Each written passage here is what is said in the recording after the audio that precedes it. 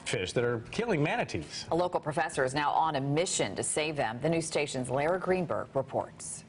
Once a month, Dr. Melissa Gibbs jumps into Blue Springs and spears as many of these armored catfish, latching onto the manatee as she can, killing them because they are manatee killers.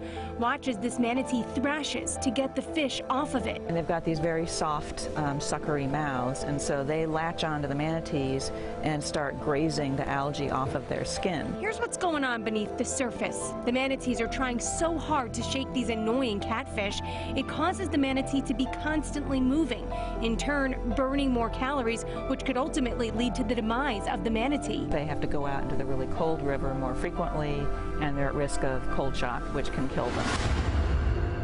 These catfish, just some of the invasive species that feed off Florida's natural habitat.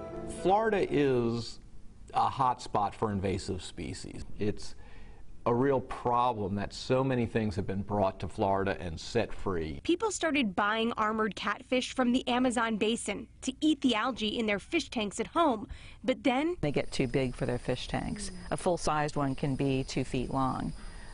So when they get too big, they release them into the wild, where they eat the algae off manatees' backs and grow bigger and bigger. These armored catfish reproduce so much and so fast that these manatees are basically no match for them. Imagine 30,000 or more eggs being laid by a single female in a single summer.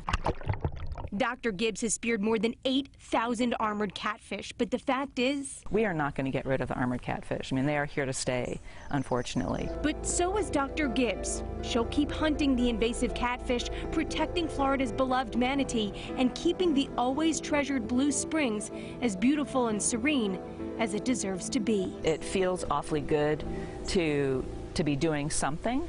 Lara Greenberg, Fox 35 News.